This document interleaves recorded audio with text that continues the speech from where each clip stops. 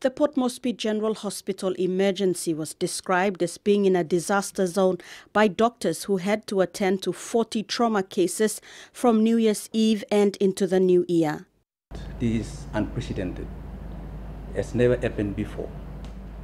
So we don't know why is it happening like this.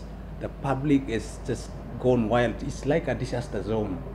Now you Mr. Plongenlo, Ausiklo, Port Moresby City.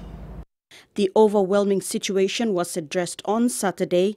Most of the cases were alcohol-related.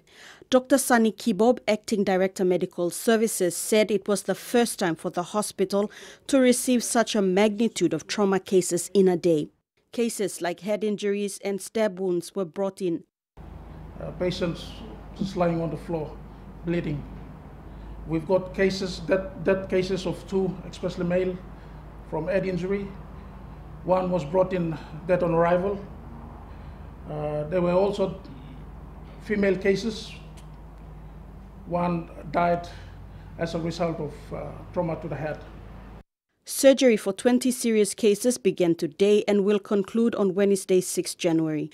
And we've given specific directions to all our coordinators, nurses in charge.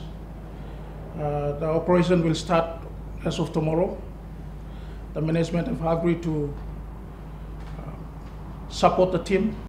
Most services scaled down at clinics, including the NCD Provincial Hospital at Gerehu, which cannot take in cases needing specialist care.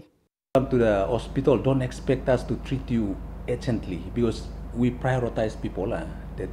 There's patients who are going to die soon. We take them all on board quickly to attend to them. But again, with the limited resource we may have, it just becomes burdensome to all of us.